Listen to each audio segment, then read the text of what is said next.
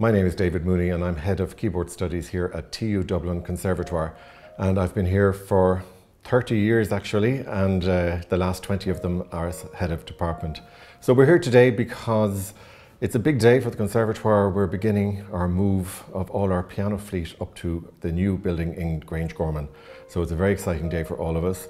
A bit of a sad one as well, because there's a lot of nostalgia attached to both buildings here, Chatham Row in particular, and our other building in Rathmines. So yeah, it's a very large undertaking. It's been years in the planning and finally we're here. I suppose one of the really exciting things about it is we finally, after over 100 years of waiting, we're going to a purpose-built facility, which is so important for music and drama because you need the specialist facilities. The exciting thing about this is the new facility in Grangegorman really competes at world level. We finally are going to have world-class facilities for our staff and for the students. So it's very, very important, when you're training actors and musicians, that they get the chance to work in the real live type facilities that you would find out in the world, and particularly for music, access to the right type of instruments, but most importantly to have soundproofing and proper concert halls, recital halls, so that they more or less mimic real life, so that when students graduate that they can say that they've had the experience of performing live in the type of venues that they hopefully will spend their careers in. Chatham Row, I suppose, is the building that's most associated with the Conservatoire. It used to be, in the old days, the Municipal School of Music, and then it became DIT College of Music, and then became DIT Conservatory of Music and Drama, which we always felt was a rather long title, but now we're TU Dublin Conservatoire, part of TU Dublin, obviously. But this, I think Chatham Row is probably, of the two buildings, the more iconic one, because it's in the city centre. People know it. People, they used to say you'd hear it before you see it, because you would hear opera singers singing as you're walking down the street in the old days. But an awful lot of people, I suppose what's most important is there's a huge legacy out of these buildings, particularly Chatham Row.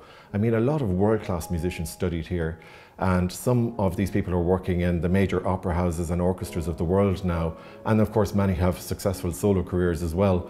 But there is a rich heritage and history coming out of this building, and so people have a great fondness for it, even people who would have visited for concerts, not just people who worked here, studied here, but the number of people I've met who've said, I was in there from the age of 5 or the age of 6.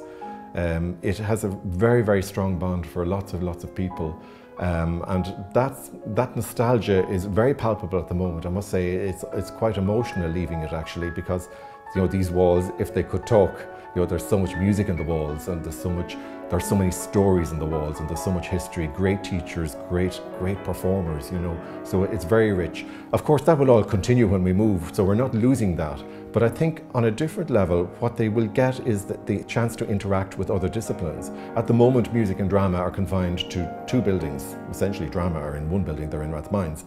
But they miss out on that college experience of having people from other disciplines around them. So they will now be in a building with art, design, media, law, social science. And then in the wider campus, you have the rest of all of the TU Dublin faculties and disciplines that they will interact with. And being on a campus with other students is bound to have an enormous effect on them, I think, both socially but also from an educational point of view, because music and drama, because of the type of arts that they can be sometimes a little bit myopic and introspective because we're so wrapped up with what we do.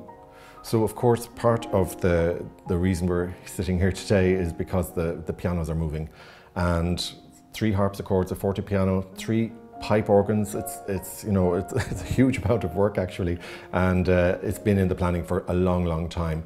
But we couldn't let the occasion go without trying to at least acknowledge and record that this is a huge event. We talk about 90 pianos crossing the Liffey. It's probably not as glamorous as it sounds, and maybe it's not glamorous at all, but the fact is, we are moving our entire selves over to a new facility, and the logistics of that are challenging in themselves.